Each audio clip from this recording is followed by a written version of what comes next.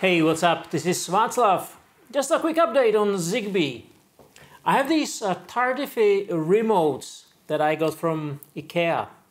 I think I got one of them in a package with the smart outlet, and I thought they would be great to trigger different things around the house. Unfortunately, I wasn't able to configure them in my Zigbee network, until recently that is.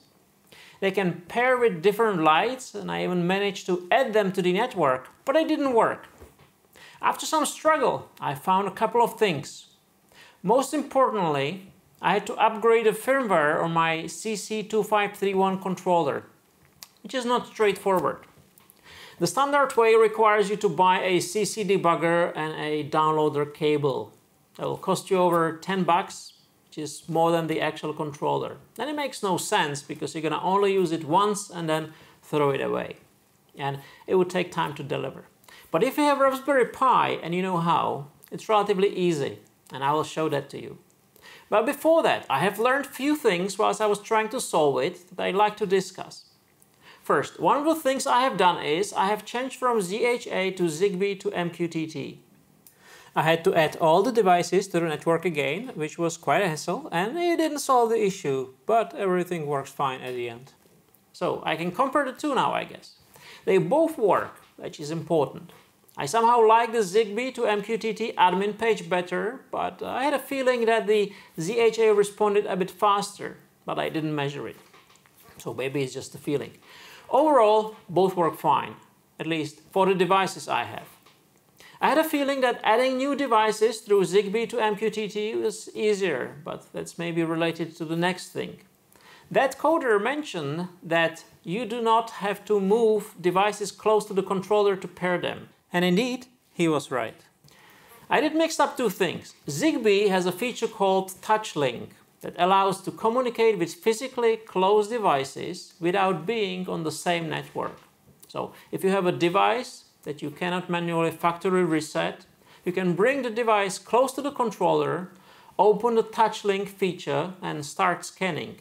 You should find the device, reset it and add it to the network. This works in Zigbee to MQTT. But if you can reset the device or switch it to the pairing mode, then you don't have to be close to the controller at all. So that is great. And the third thing is I have learned that when adding some battery-powered devices, like the switches, it might be a good idea to keep them awake during the interview process by clicking the button. The way it works is the device is first announced and then it's configured. And if it goes to sleep in the middle, you might end up with an unknown device. With that out of the way, let me show you how I fixed the issue with the remote.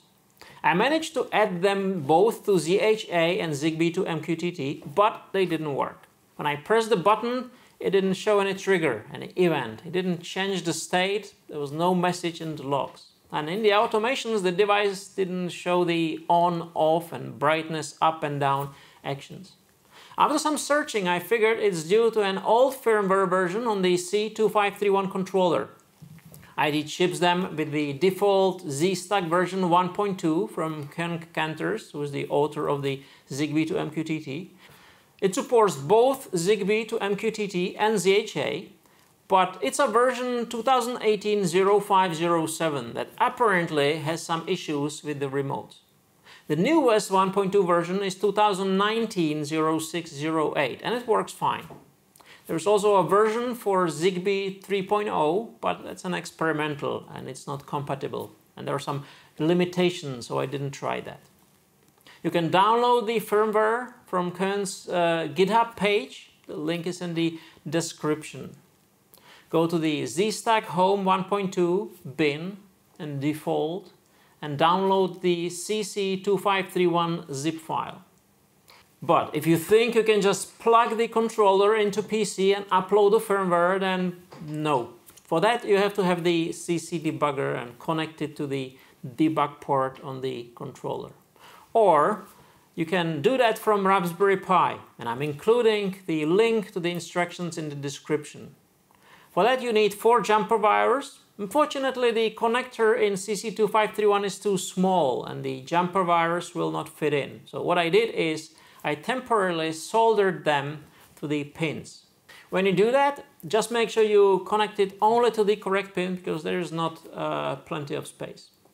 Then you plug them in the Raspberry Pi based on the diagram, and you plug the controller into the Raspberry USB port and boot it.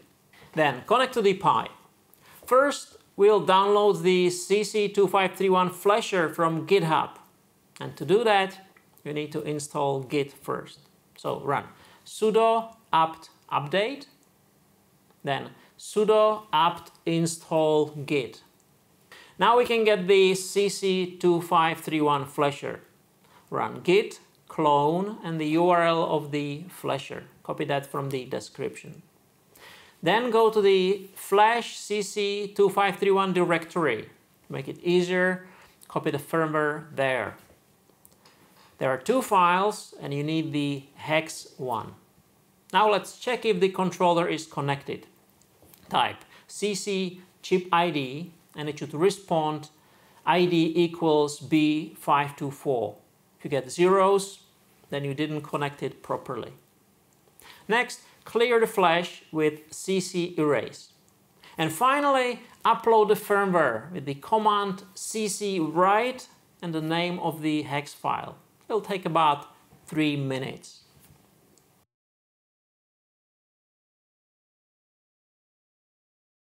After that, turn the Pi off, disconnect the wires, plug it back to Home Assistant, and voila! The remote will start registering the actions. There is no need to re-register them to the Zigbee network, they should work fine. For the simpler remotes, I just use automations created straight from the MQTT integration page. In the bedroom, I have the IKEA 1624 G4 bulbs that can change the color, and I control them with this IKEA E1810 remote. To make it easier, I use a Ctrl-X app daemon script that is available through the Home Assistant community store. And with that, that's it for today. I hope you find it useful, and I'll catch you in the next one. Bye.